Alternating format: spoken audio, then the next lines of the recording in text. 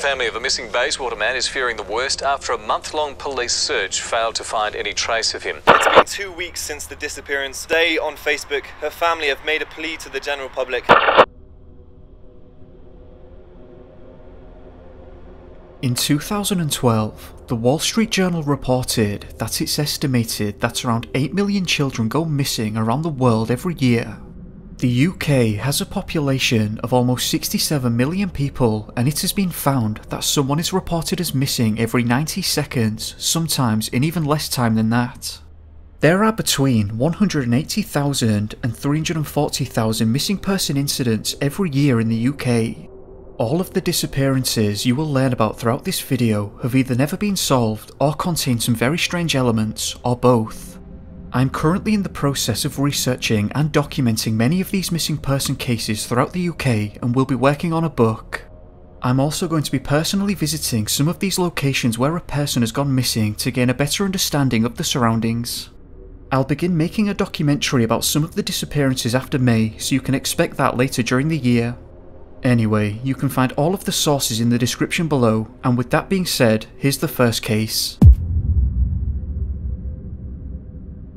William Jones, a miner from Meardy, located at the head of the Rhondda Valley in Wales, had planned a trip to take his 5-year-old son, Tommy Jones, to see his grandparents who lived on a farm near the town known as Brecon. On the 4th of August, 1900, which was a Saturday before a bank holiday, Tommy and his father set off. They travelled by train and arrived at the town at 6 PM that evening. From there, they had to walk roughly 4 miles to reach the farmhouse, which was located deep in the valley and north of the Beacon Mountains. After walking for 2 hours and at 8 PM that night, they reached the login, which is now in ruins. This is a place where soldiers were encamped for training at the rifle range further up the valley. The exact temperature that day is unclear, but it was reported as being very warm, and as a result of this, despite only having a quarter of a mile left to travel, William stopped for refreshments and bought Tommy some biscuits at the canteen. By chance, Tommy's grandfather and cousin, Willie John, 13 at the time, also arrived at the canteen. Willie was asked to go back to the farm and tell his grandmother to expect Tommy and William. Willie did so and began to run back towards the farmhouse. Tommy wanted to go too and ran off with him up the valley. It was beginning to get dark at this point and the boys had to cross 2 rough plank bridges. One of them was without a handrail. It was thought that at this point, with the light fading away, that Tommy got frightened. The boys were halfway to the farmhouse, and because of his fright, Tommy began to cry and decided to head back to his father at the login. Willie, on the other hand, made it to the farmhouse and then returned to the login within a quarter of an hour, only to find that Tommy wasn't there. Willie, the grandfather, and William immediately began searching the area for him. Around 20 minutes after the initial search, they were joined by the soldiers from the camp. Midnight came around and the search was halted, presumably to ensure that no one else got hurt or lost. At 3 AM, the search started again, only this time the searchers' numbers soared as the police and the general public got involved. Despite having many people out looking for Tommy, he wasn't found that day and there was no sign of him at all. The search continued for weeks afterwards, with many people searching tirelessly for the boy. Every single day, the search parties were formed of police, soldiers, farmers and other civilians who combed the entire area systematically but still could not locate a single trace of Tommy. Authorities began to suspect that Tommy must have fallen off one of the footbridges and into the stream below, or alternatively had wandered straight on down the valley instead of making the correct turn and going across the second bridge. Taking this into consideration, the search concentrated in the wooded country around the login and down the valley as far away as Brecon Waterworks, but despite this, they could still find no trace of Tommy. At this point, the police began to suspect that Tommy might have been kidnapped, which was also thought was the last hope that Tommy might still be found alive. Many gypsies had settled in campsites around the Breconshire area along with neighbouring counties, and the police had ransacked many of them, but this was unsuccessful. News of this incident spread like wildfire, the press picked it up and was soon being reported across the country. The Daily Mail took an interest in the matter and offered a £20 reward, which is the purchasing power of £2,336 in 2019, to anyone who could solve this case. The Daily Mail sent a special commissioner to Brecon, whose influence made the gypsy kidnapping theory lose ground, and instead thought it more likely that Tommy had been abducted by a childless woman or a couple, or alternatively had been murdered, though also said that he did not believe that this was the case. After several weeks of searching, William's family pleaded with him to return home to Meredith, and he did so, but soon came back as he was unable to cope with the fact that his boy might still be out there in the wilderness. After William's return, he was one of several people who climbed to the top of the beacons in their desperate search. At this point, BreconsBeacons.org reported, "A Mrs. Hamer, a gardener's wife at Castle Maddock, some miles north of Brecon, having read accounts of the search, is said to have dreamed of the very spot where Tommy was to be found. She spent a couple of restless days before finally persuading her husband to borrow a pony and trap on Sunday the 2nd of September, to take her and some relatives to the beacons which they had never climbed before. Mrs. Hamer's husband was not convinced that they would find anything and went through with it to put her mind at peace. However, later that day, they reached the top of a ridge and made their way towards the peaks across some open ground where the husband, who was first in line, found the body of Tommy Jones. The death was reported to be as a result of exposure and exhaustion. However, one problem remained. No one could explain how this small, 5-year-old boy, tired and hungry, managed to reach the location his body was found. According to BreconsBeacons.org, the location was 686 metres above sea level, a climb of 400 metres from the login, at least 2 miles over difficult ground and probably in the dark. During the search, it had not been considered worthwhile to make a thorough search of high ground, as authorities thought that it was an impossibility that a 5-year-old boy could have made it up a mountain. Not only that, but children who go missing typically walk downhill. Interestingly, it was also mentioned that when Tommy's father William climbed up the mountain himself, he must have been within a dozen yards of the body but didn't see it. Does this indicate that the body was not there when the father searched? The question must also be asked, how in the world did Tommy manage to get up there? Does this indicate that he was not alone and someone took him up there? It's unclear, and the circumstances of his disappearance remain a mystery today, over 100 years later. The location where Tommy's body was found is marked by an obelisk out of respect for this incredibly sad passing. Here's another disappearance, except this time, no trace has ever been found of the victim. On the 2nd of March 2010, 18-year-old Russell Boehling left his parents' home in Bempton at roughly 8 AM on the day of the disappearance. His car was missing from its parking space outside the house, indicating that he had left in it that day. At the time, Russell was taking a course in bricklaying at the well-known Bishop Burton College, and it has never been confirmed if he was supposed to have attended any classes on the day he went missing. Russell failed to return home that day, and his parents reported him as missing. The following morning on the 3rd, his Renault Clio was found 45 miles away at Bempton Cliffs, near a former Royal Air Force bunker on the East Yorkshire coast. This is a very rural and remote area, and the car was actually found the previous day at 5 PM by a Royal Society for the Protection of Birds employee, but of course did not suspect anything out of the ordinary. A parking ticket was displayed on the window of the car, revealing that the ticket had been purchased at 11:30 AM on the day of the disappearance and had paid for the entire day. The car was still there on the 3rd, and the same worker grew suspicious that something was wrong. Russell's parents became suspicious as to how Russell had managed to drive from their home to Bempton Cliffs without using his debit card to fill up the tank, as they believed there was under 4 litres of petrol remaining in the tank, and the drive would have taken around 45 minutes. His parents were confident that Russell did not have enough cash on his person or enough petrol in the tank to complete the drive without stopping to fill up. However, Russell's bank confirmed that no transactions had taken place on his account the day that he went missing. The police wanted to determine Russell's movements leading up to the day of his disappearance and found that he had visited York, Bradford and Bridlington, but left no indication of why or what he had done there. York is roughly 47 miles from Russell's home, Bradford is around 64 miles and Bridlington is approximately 20 miles away. Russell visited all 3 of these locations and didn't tell anyone that he was doing so. The police initially believed that Russell had travelled to take his own life, as the cliffs are known as a suicide hotspot, but a body never washed up onto the shore. They thought this as they found what is described in many articles as a suicide tape in Russell's bedroom. This recording was found on a dictaphone, and in which Russell spoke about not being intelligent enough and wanting to be buried in the countryside. This was quickly disputed by Russell's mother, who stated that the recording was made 3 years prior, when Russell was 15 years old and had been stressed about his GCSE results. Russell's parents believed that he had visited Bempton Cliffs that day to visit the nearby disused RAF radar station.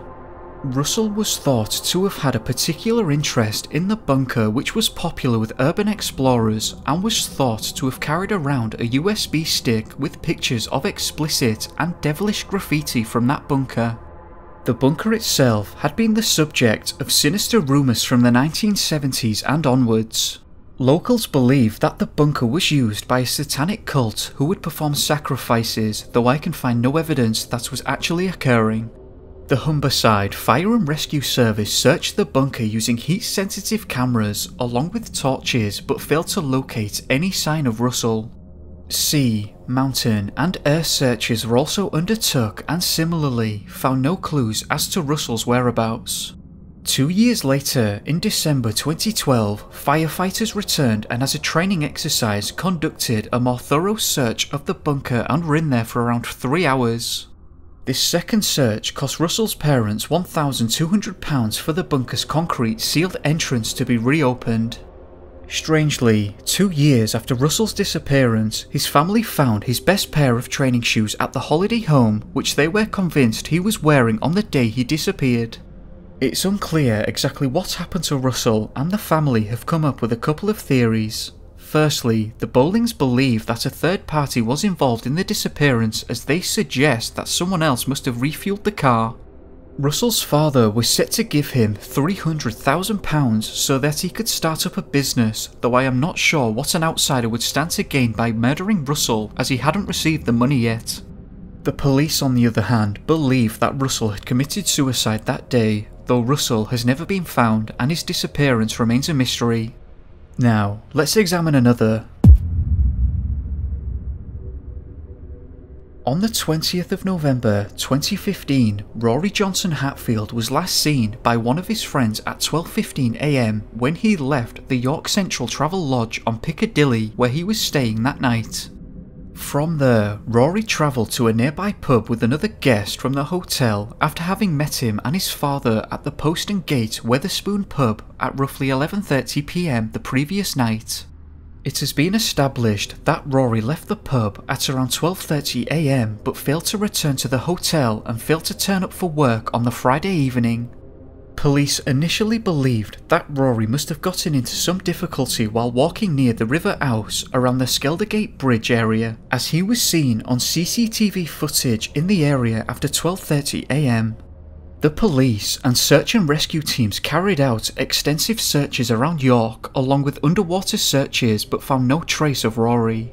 A further search of the river was undertaken by Rory's family alongside the help of the York Rescue Boat Service and the International Rescue Service. The police were not involved with this secondary search but was in communication with the family and said that they would provide assistance if necessary. Strangely, at the time of the disappearance, Rory was picked up on CCTV running, and it was stated that people who saw him said that he looked like he was being chased, but the CCTV cameras nor anyone else ever saw anyone chasing Rory. Shortly afterwards, Rory was last seen on the balcony of a care home, which he must have climbed up to get there. Was Rory trying to get away from someone? Did Rory see something that terrified him? Did he believe that there was a source of danger nearby or after him? It's unclear. In early February 2016, another search was initiated by his family, who searched the riverbanks themselves, but recent flooding hampered their search. A drone was also in the air which flew 56 miles of the river on both banks, and a Bolton search and rescue team used sniffer dogs along the whole length of the river, which didn't produce any results. Sometime in 2017, after complaints made by the family, a Hull underwater search and rescue team used sonar scanning equipment but unfortunately did not provide any answers either. Rory's father does not believe that Rory had entered the river. On November the 16th, 2017, he said, "We've always maintained that Rory hasn't gone in the river. The police finished all of their searches just recently. That's 2 years down the road and there's been nothing found whatsoever. We need to move on from the river." Over 3 years have passed and to this day, Rory has never been found. This case reminded me of the disappearance of Jason Norfolk, which I've reported on in my previous video on missing people in the UK. I'm going to place that case here, and there will be a card now on the top right with a link to the full video. I can only apologise if the narration sounds different. On December the 6th, 2015, 20-year-old Jason Norfolk had been on a pub crawl in Old Town, located in Hull, UK. Jason was with his girlfriend and some friends at the time, and in the early hours of the morning, Jason had left the bar known as Rumours by himself and was never seen again. I believe that this disappearance was highly unusual, and we're going to get into why that is the case. Firstly, according to his girlfriend, Jason leaving by himself was unusual, as he and his friends would typically let everyone know that they were leaving before doing so. She also went on to say, and I quote, "Jason would not have walked out on his loved ones." However, no one at all noticed that he had left, and as far as I can tell, Jason was happy and cared for. His girlfriend said about him, "You could not find a better person than Jason. It feels like everyone is out looking for him. It is truly appreciated just how much the people of Hull and the surrounding areas can come together during such times." According to the authorities, these were the last people to see Jason before his disappearance. After leaving the bar, Jason made his way towards the city centre, where 4 men briefly spoke to Jason and helped him out of a taxi someone else had ordered. It is thought that Jason may have had a minor altercation with these men before continuing on towards the town centre to find a taxi to get him home. Jason was last seen on CCTV walking towards High Street in the city centre at 1:26 AM. His precise movements thereafter are unknown. Jason never made it home that night, and at 3:37 PM later on the same day, around 14 to 15 hours later, Jason was reported missing after failing to return home. This is where things take a very strange turn. During Jason's walk, he passed what is known as North Bridge, which allows travel over a small river to allow him to continue on his journey. A large search effort was undertaken by the authorities and many volunteers, and Jason's shoes were found in the mud next to the river. A few meters away, his phone was found, and slightly further, his trousers were found with his wallet in the back pocket. It's important to note that his body was never found. Those facts alone are truly bizarre and very difficult to explain. I believe that the official explanation is that no foul play was expected and Jason must have fallen into the river and drowned. Jason's family in particular must believe that this is the case, as they have petitioned that the local council should erect a fence around the area that Jason is believed to have fallen in.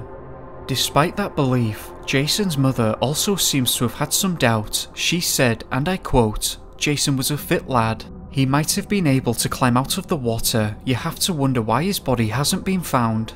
You have to wonder if the fact that he was only slim and small is the reason that he hasn't been found. All kinds of things run through your mind. I still live in the hope that one day I will get him back, that he will be found. I will never be able to accept the loss, but at least I'd have some closure. Jason deserves that." Some questions remain here.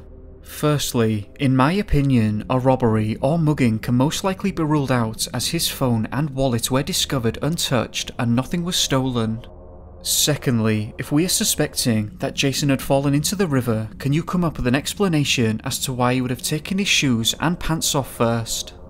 Or are we suggesting that his shoes and pants came off during the alleged fall or a struggle in the water thereafter? I find that to be very unlikely. Thirdly, if someone had abducted or attempted to abduct Jason, why would they have removed his shoes and pants and not taking his belongings? And lastly, if we're suspecting that a drowning had taken place, and perhaps I don't fully understand this, But if Jason's pants and shoes were not washed away, why was the body, which will have weighed many times that of the pants and shoes combined? Despite a large search, the body was never found. Pieces of clothing were found, including the shoes, and Jason disappeared next to a body of water without a single trace as to where he went. Just absolutely baffling. What do you think happened here?